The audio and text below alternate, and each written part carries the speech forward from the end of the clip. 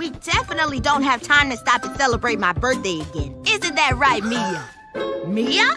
Surprise! Do you think she knows it's me? I'm not Freddy. I'm a guinea pig. Squeak, squeak. Freddy birthday! Freddy birthday! I think she knows it's you.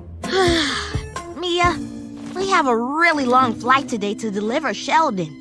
We just don't have time to celebrate my birthday, especially since it's not even my birthday. Not Freddy birthday? Uh-oh, sad baby eyes, Pip. Sad baby eyes. What do you wish? Aw, I know you just wanted to make Freddy's wish come true, Mia, but he needs time to do other things too. Like delivering babies.